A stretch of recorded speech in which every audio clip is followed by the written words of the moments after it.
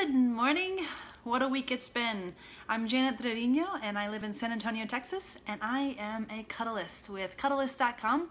You can find us at Cuddlist.com. Type it in, search your area, find a Cuddlist near you, and let's talk about touch. Consensual touch, boundaries, cuddling, love, all of it. So here's the big question. This one I'm a little scared of. Kind of scared. Because it's a big one, because it means something, because it's important. Is this cheating? I mean, I see those pictures, on the internet of people cuddling, and man, they're pretty close. Yeah, it looks really intense and intimate. And what if they're sharing all these secrets? And what if they're like exposing their soul and there's this bond, and it's what happens, right? Like, doesn't that lead to other things? Doesn't it lead to either sex or an emotional connection that's impenetrable? Is that a word? I don't even know.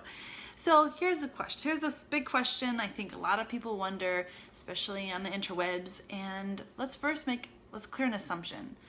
So for something to be cheating, it means that their partner doesn't know, right?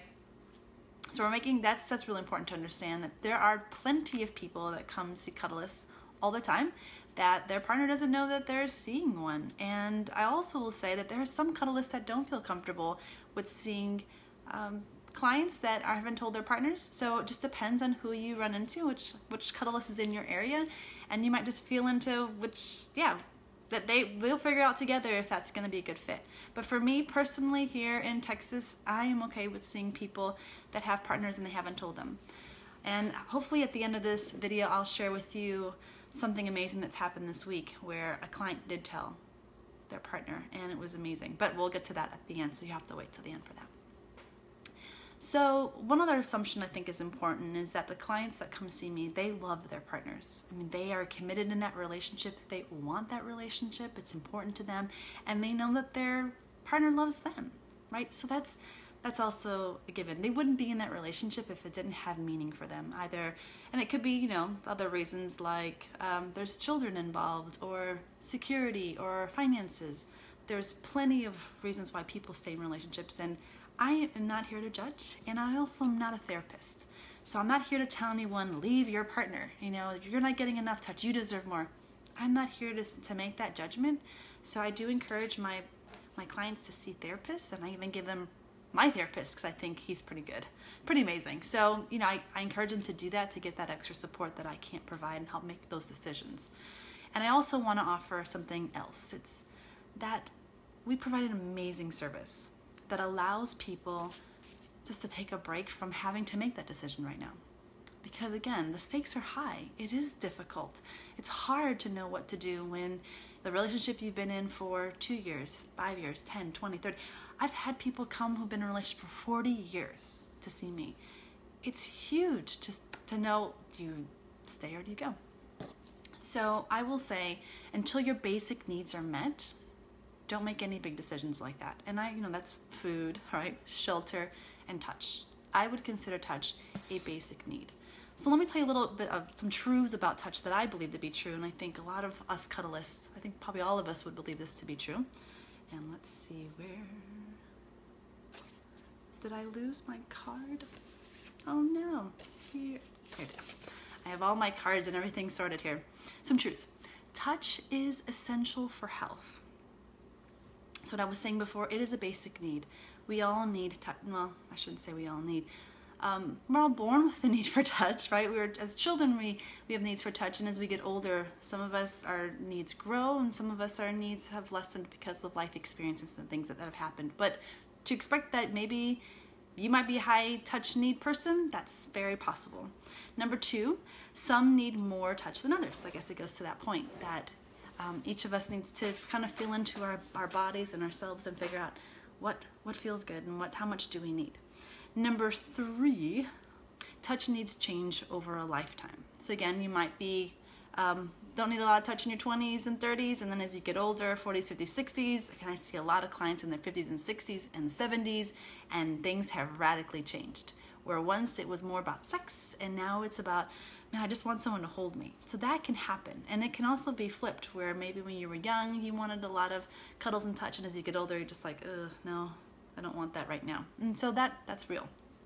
And the last one, number 4, platonic needs or platonic touch is really difficult to find in our society.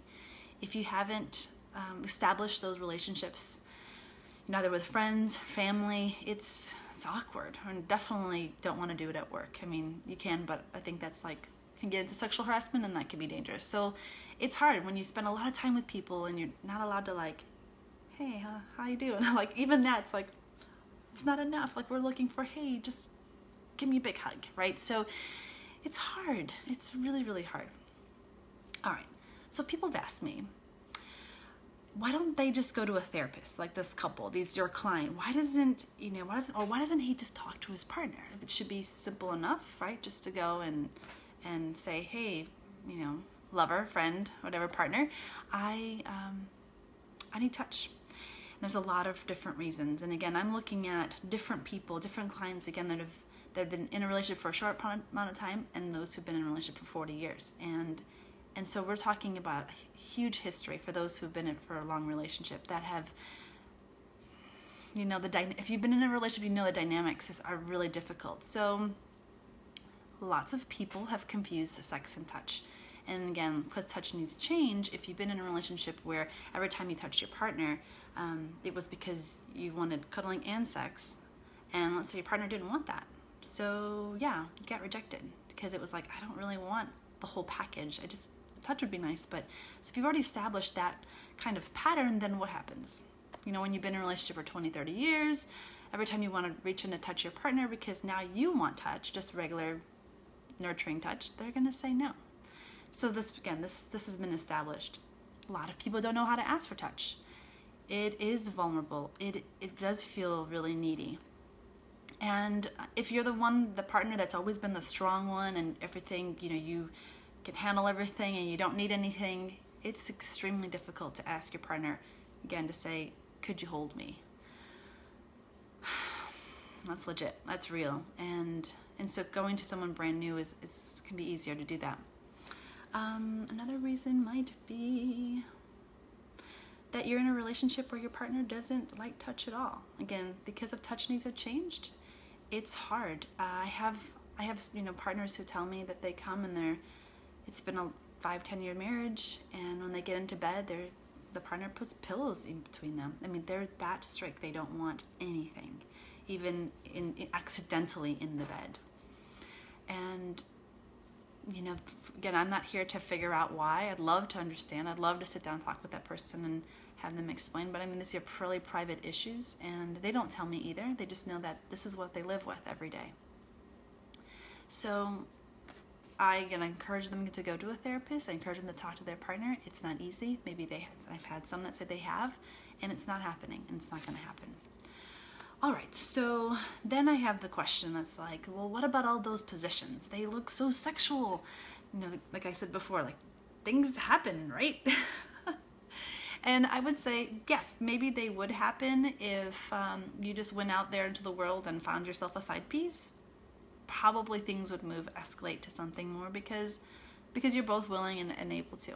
Now, with a professional cuddlist, though, ding! No, we're professionals. This is why it's amazing and great that we exist, because we hold to our code, we hold to our boundaries, we provide a service, and those positions are exclusively for someone's well-being and for they're asking for it, and we feel into ourselves and feel that's a yes for us if that's a position that we're comfortable with that person. Sometimes we're a no, sometimes we're a yes. And then we do it. We if you're a yes, we move into those more intimate positions that kind of like, you can imagine, whole body, it looks like, it looks, again, people say more sexual. So, and I have found that in those positions, amazing deep breathing happens. There's a deeper relaxation. They connect with themselves. I'm always inviting my clients to connect deeper with themselves, not so much with me, but just go inside and to relax more. And I find that they're holding their bodies, and I tell them, relax into it, like it's okay, and to trust me, and again, it's amazing. So it doesn't really, it's not sexual. It goes into something else, and we don't even have words for it. Like, there's no vocabulary to explain this, what happens in that moment. For me, at least, I haven't quite figured it out. So, okay, professional, right? Going back to what we provide, we are a safe container, at least in the sense that that nothing is going to happen beyond what we've established. We are, people come, they meet with us for an hour or two, and then they leave. And we don't communicate between sessions. At least I don't do much communication unless it has to do with scheduling or answering questions. And so it's great to be able to come to us and receive the touch that you need and then leave. And let me think here. Why might that be really good? If you're a partner and you find out that your partner is one of my clients or one of the Cuddlist clients, then you can know that again is isolated to that time, and that there's nothing else that's happening between sessions. There's a recommendation that we receive that we only see clients once a week to kind of make sure that those bonds aren't established as strongly. So we are trying to do our best to maintain the integrity of our work. All right, next question. So why is it a good idea that you come to see someone like me? Again, Cuddlist.com is a great place to find all the Cuddlists that are in the country, and there's, I think, at least one in Canada. And we're expanding, of course, across the globe, hopefully, one day. So why might be a good idea? Because, let's see, it helps you slow down, right? In this rush of life, it helps for people to kind of decompress and de-stress, and I think that's essential for our well-being. It also helps you work on yourself and self-help for yourself to be able to be that person that you're wanting to be, so that you can stay in the relationship that is touchless, that has less touch than you would desire. And you don't need to get a side piece. That's a drama. There's a lot of drama in having to, find someone and then relationship, and yeah, that's if it's just touch you need, then I would say stay away from that and just come in and have a session with us. It's also great in that that we will hold that boundary, and we were not going to get attached to you. Again, we're professionals. We know how to handle these things, and so you can come and connect and unwind and know that you're in a safe place with that. And we also help you disconnect the touch from sex, which is essential, it's crucial to make that separation and to learn how to ask for what you want in just touch. Learning great communication skills makes life way better. If everyone was able to ask for what they wanted in terms of touch and be rejected, understand what a no means, negotiate touch, I'd be out of a job. Or maybe we'd find something else to do. I'm sure that would be equally awesome. But just think about it. Like, we all need to have these abilities, and I know that my clients, when they've come to me and they've practiced it, they go home, they go out into the world, and they feel more confident. Even asking people at church, may give you a hug, and I see how it's vibrating out and it's changing the world. It's really, really awesome. And I think another really important thing when you're in a relationship, and it's one that's touchless, I think that it allows you to be less desperate. And this is really, really important. Not a lot of people like a desperate partner, one that is always asking and always needy and always wanting. And once you lose that edge, that you just kind of like, okay, I got this, I'm good, I'm relaxed, then it allows you to be better present for your partner at home, allows you to be better present for your kids, allows it not to be about you, and then you're able to take care of other people if that's what you so desire. So less desperate vibe energy allows for you to get really your needs met as well, because then people aren't trying to push you away. All right, and then I guess moving into this again more deeply, like we've been dealing with really superficial stuff when it comes to cuddling and touch. Now let's look a little more deeply, because it isn't just about touch, and it's also about communication, but there's even goes more than that. This is a healthcare service. Yep, you heard me right. It is healthcare. Now, why? What do I mean by that? There's so much research that's been done, and science has proven that touch and oxytocin can increase your longevity, your life, and the quality of your life. So when you touch and you hold someone or you receive any of that kind of affection, stress is reduced. I mean, just stress reduction can change someone's life, builds immunity, heart health, cardiovascular health, respiratory health, emotional support, right? Mental health, all of these systems and structures that when under stress, they start to malfunction. Can you imagine if removing that stress, how things can run more smoothly in the body and provide you a better and longer life? Worth it. Yes, totally worth it. So, and then we need to recognize that we can't be everything for our partners, and that's okay. So again, not only do we provide touch and communication skills, but we improve your life overall. And that, I mean, can't beat it. So going back to the original question, is it cheating? I'd love to see some of you say yes or no below in the comments. Comment below. Is it cheating? I can tell you without a shadow of a doubt that no client of mine that's coming to see me has desire to hurt their partner back at home. They don't want to hurt them. They want to be a better self.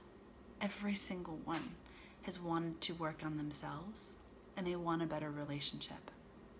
And in the meanwhile, while they're trying to figure all those things out, they've come to me to try to work it through and figure it out. So just like lots of people go to talk therapy and a lot of people go to physical massage and other different services out there in the world, this is now available for you. So please go to Cuddlist.com and find someone in your area. Come see me if you're in San Antonio. I'm Janet Trevino, and I hope you all get the touch and cuddles that you need this weekend. Take care.